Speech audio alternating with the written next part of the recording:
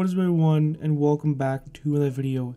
In this video, I want to go over how to create these really cool blend edits. Now, I'm not sure how long this trend has been around, or just in general how long this has been around, but I've seen this really popular on Instagram, fan pages, and I want to go ahead and kind of give my go at it. Kind of just try these blend edits and see if you can actually do it in Final Cut Pro 10. And basically, it's just blending a whole bunch of different images together, primarily from like movies and TV shows. Now, in case you're wondering, what TV show am I using, for the example, this is this is Star Wars in general, but the two shows that I'm primarily focusing on are the Clone Wars and the Bad Batch. So I'm going to focus on this video just primarily on Star Wars, because if you didn't know, Star Wars is hands down my favorite franchise, and all my favorite movies and TV shows are Star Wars. So you can go ahead and leave it down in the comments down below. We have a conversation about Star Wars. I'd love to see if anybody else who's following me is also a big fan of Star Wars. And when I say I'm a big fan of Star Wars, I'm a huge fan of Star Wars, and I want to kind of finally implement it.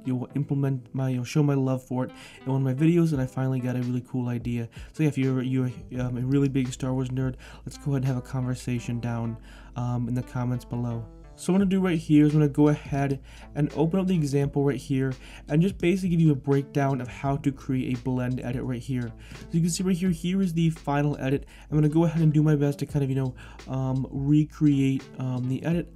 Obviously, the mask and everything like that probably, won't be, entirely perfect, but I'll do my best to kind of, recreate the edit. So what I'm going to do right here is I'm going to go to the first one right here.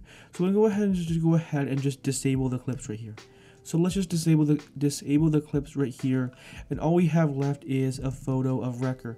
Now, probably this entire video I'm going to be very nerdy about Star Wars, so if you're not a huge Star Wars fan, I apologize for that. But if you are a huge Star Wars fan, then you'll probably respect that. So yeah, I'm probably gonna kind of nerd out in this video. So as you can see right here, we have a photo of Wrecker right here.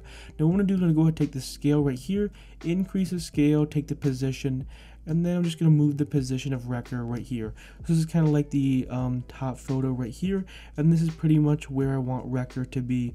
Now what I'm just going to go ahead and now enable the photo of Hunter right here. So you have Hunter right here. I'm going to go ahead and just increase the scale to like increase the scale by 15% right there. So you can see right here. Now I'm just going to go ahead and cut off the top section of his head right here. So basically this part of his head, well, I guess I'll just show you an example. So go to mask right here, take a draw mask right here, and just apply a draw mask. Now, a disclaimer, I'll probably keep saying it, these masks and everything that aren't going to be perfect, but actually the objective of the video is to just give you an overarching idea of how to create the blend edit, because blend edits are definitely pretty difficult, and they can definitely take a while, but once you get the hang of it, it's pretty easy. So what I just did was I just went ahead and disabled the two windows right here, went up to, actually I'll go to like 600% right here, and what we'll do is go ahead and just kind of find a place where I want to start to cut him out.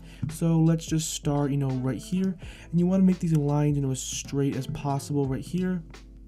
Now if you're wondering, well, how in the world are you getting those lines so straight, I'm just holding down shift right here. You want to, anytime you're doing a mask and you want a straight line, hold down shift. So what I'm going to do right here is I'm going to go ahead and cut out Hunter right here. Again, this would be a rough mask. I won't just completely goof off on it. Now the crosshair mask, I'll probably just completely goof off on that one, but this one I want to get a pretty good idea of it right here. The reason I chose this photo as an example is it has like 3 or 4 different effects in it that I want to go over. So as you can see right here, here's Hunter. Now we're going to go to 50%. You realize, wait a minute, you didn't cut out the entire image of Hunter. Well, you'll see what happens in a second right here. And again, the mask isn't going to be entirely perfect. So just be aware of that. Just kind of a disclaimer. So as you can see right there, there we go. Now we fit to screen right here, and then there you go. As you can see, just the top part of his head is cut out right there. So just simple as that.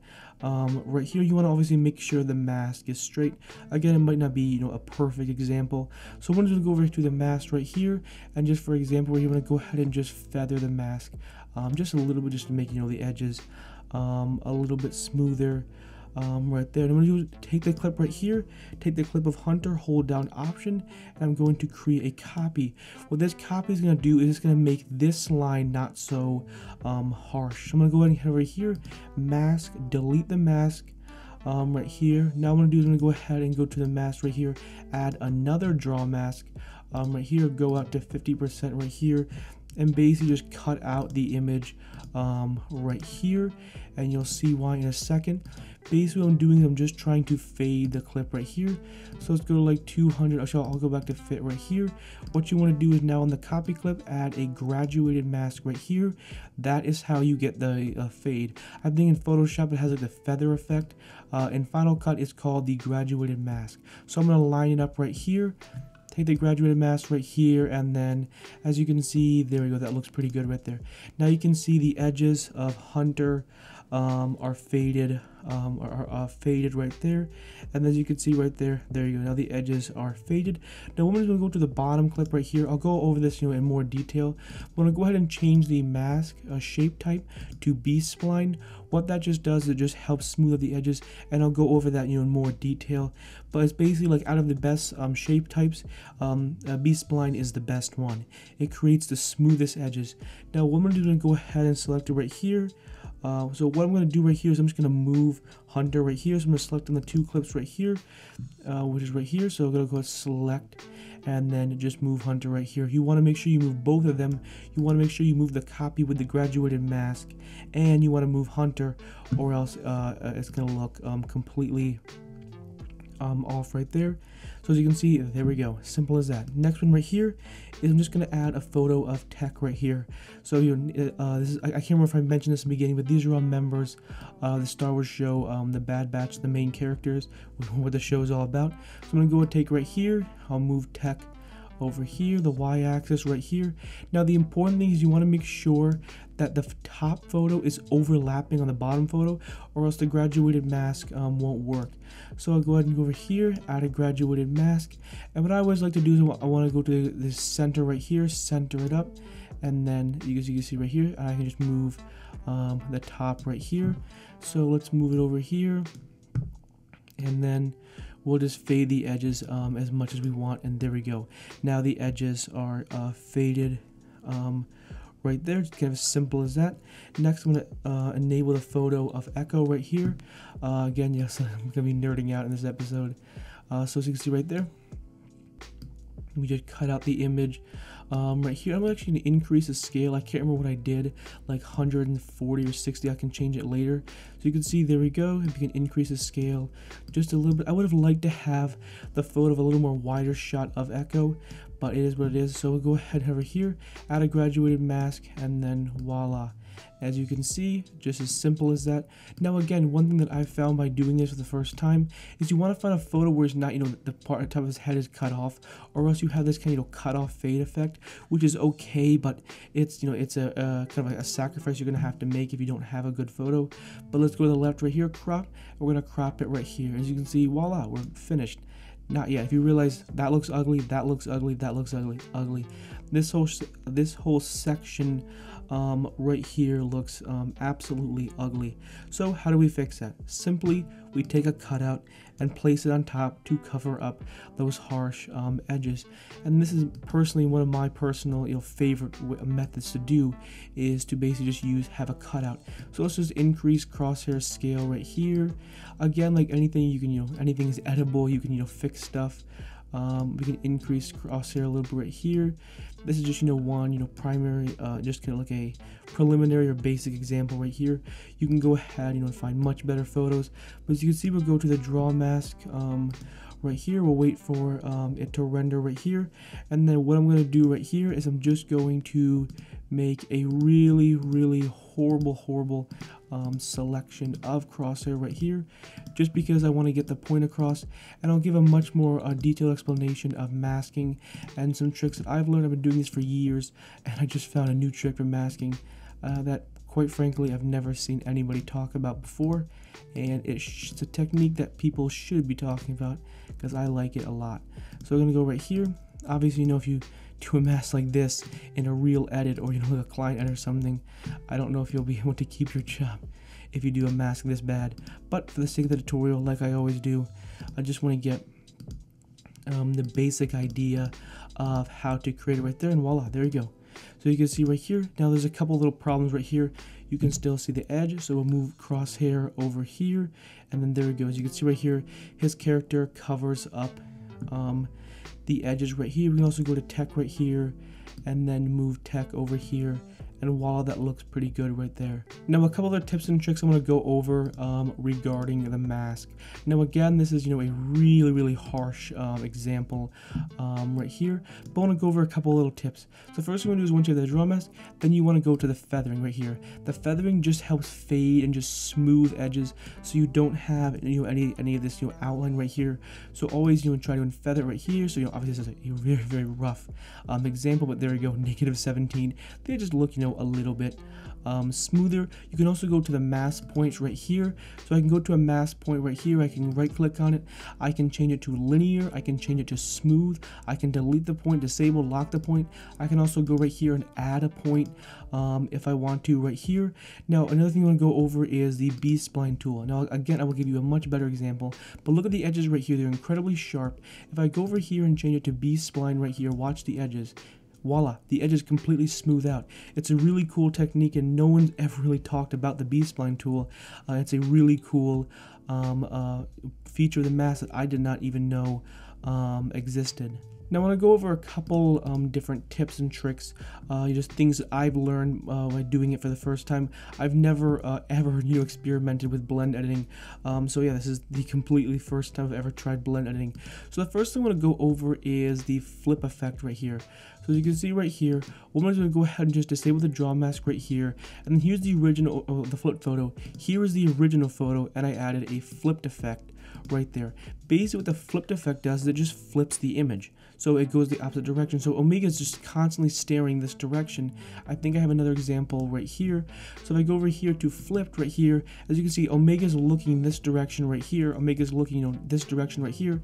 If I go to flipped right here, now she's looking the other direction. So it's a really cool, you know, technique to use when the subject, you know, isn't looking in the correct, isn't looking, in the correct like way or the correct position. It's a really cool way to kind of flip effect, just in case the character isn't facing the way that you want in your edit. You can use the flipped effect. Now I'm not saying you always want to use it, because it might not be 100% accurate or look really good, but it's a really cool technique. Definitely try it out. Just go ahead and go to the effects panel, flipped. There we go. There's the effect right there. It's a really cool way of flipping photos. I kind of didn't really like it at first. I thought it kind of looked a little bit weird. And now, to be honest, I actually can't tell which one. If you just show me this, I don't think I'd be able to tell which one is flipped or not. So it's a really nice feature right there. Next, I want to go over is, again, give you a much better example of the B-spline tool right here. So as you go right here, let's zoom up to 200%. Actually, I'll give an extreme example. Let's go to 400%. So if you look at, I can't remember, this is like, I think Trace or Rafa, I can't remember which Marta's sister, I can't remember the name correctly, either Trace or Rafa. So as you can see right here, I think this is Rafa. So anyways, here's your hair right here. You actually did a much better job, or much more serious job of masking. As you can see, that looks perfect. Yeah, it looks pretty good. Obviously, I could put a little more time, but overall I think it looks pretty good. Let's just do a couple small little adjustments. Let's change the shape type to linear. So watch the hair. As you can see right here, there are a couple, like right here, there are a couple little harsh cuts. Now again, it's not going to be like the mind-blowing difference, because every photo is different. But by changing it to B-spline right here, as you watch the hair, it just, boom, it just smooths out the hair and looks incredibly nice. So the B-spline tool, basically simply take your photo, cut it out, feather it, and change it to B-spline. It's going to look amazing. Obviously, you can do a couple little adjustments here and there. Now I also want to go over a couple other tips and tricks when it comes to blend editing, and just some things that I've learned, again, doing it for the first time. And here's some of my little pieces of advice. Basically, you want the images to look similar. You want the colors to be the same, the lighting to be the same, the backgrounds to be the same, the characters to be the same right here. This is a prime example right here. This is just all shots of Anakin. Now, not only is it all shots of Anakin Skywalker, it's all from the same scene with the same colors, the same lighting. You want a sense of consistency, and that's really important. The images need to blend really well together. For example, this is like Ahsoka, Obi-Wan, Anakin, Rex, Rex. Obi was on Mustafar, Rex was on, you know, Mandalore. It's just a whole bunch, like, all the characters are different, the lighting's different, the scenes are different. It's not going to match well. So you want to make sure you kind of, you know, like, take a scene and then you try to blend it together. You want things to look similar, and to be honest, it's kind of like an instinct thing. You'll immediately know if something, like, you have an idea and you'll immediately know if something is off. Another thing I want to go over is color grading or adding LUTs. Now I chose not to add color grading, just, you know, for this, just to this particular example. But what you can do right here is just add an adjustment layer on right here and just wait for the adjustment layer to render. Now I'm going to head over here to the effects panel right here, exit out right here. Let's go to color right here. Let's scroll down until I find custom LUT, and we'll just basically just apply the custom LUT onto the adjustment layer right here. And this is basically just how you add a LUT or color grade in Final Cut. I obviously have much better, you know, examples, videos do much more, you know, in depth, but I just want to just give you the simple overview. So custom LUT right here, and then we want to use poly record, or I want to use Chrome right here. So you can just add a whole bunch of different LUTs. It's completely up to you. The objective of what I was trying to do is just basically just show you like how to add LUTs. Right, there's an adjustment layer, add a LUT, add a color. Again, that's just, you know, a very basic and brief example, but that's basically, you know, how you do it, just in case, you know, you don't know how to add color grading, or you don't know how, you know, add LUTs in Final Cut Pro 10. Simple as that. Adjustment layer, and then just add a custom LUT right there. The thing I want to go over is basically how to make your timeline smaller. So you can see right here, this is really painful to have all these images. You know, it's hard to see which images, you know, are which, when you, especially if you have like 15 images stacked. Just go ahead, head over to the timeline right here, scroll all the way down right here, go to this icon over here, this slider right here, and voila. There you go. As you can see, now your timeline's a lot smaller. Now you can see all the photos just in one look, and it's, you know, really, really nice to do that.